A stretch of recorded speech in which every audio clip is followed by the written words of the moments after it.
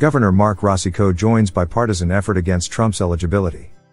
Former Montana Governor Marc Racicot has once again defied GOP leadership, aligning with former Republican governors Bill Weld and Todd Whitman in a court filing supporting efforts to bar former President Donald Trump from the 2024 ballot.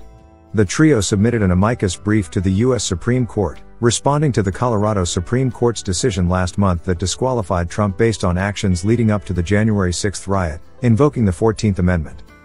Racicot and his counterparts argued that Trump's actions violated his oath, stating, "Should Mr. Trump be permitted to stand again for election to the presidency, neither Section 3 of the 14th Amendment nor the oaths that undergird the bedrock premise that public officials serve to advance the welfare of the people will ever be the same."